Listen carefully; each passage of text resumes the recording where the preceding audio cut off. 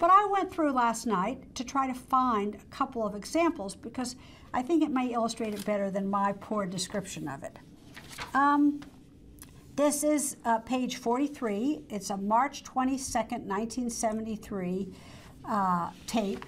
And on this left-hand side, we have the House Judiciary Committee transcripts.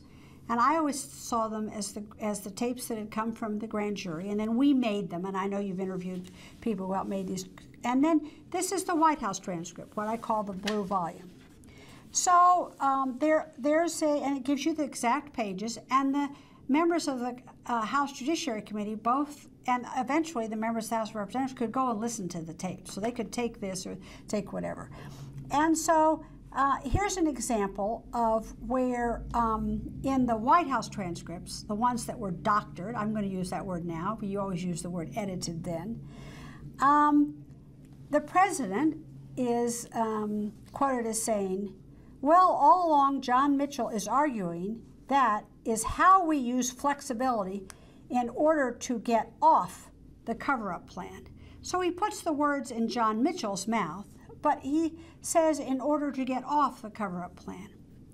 If you go to the House Judiciary Committee version, the president says, but now what all that John Mitchell is arguing then is that now we use flexibility.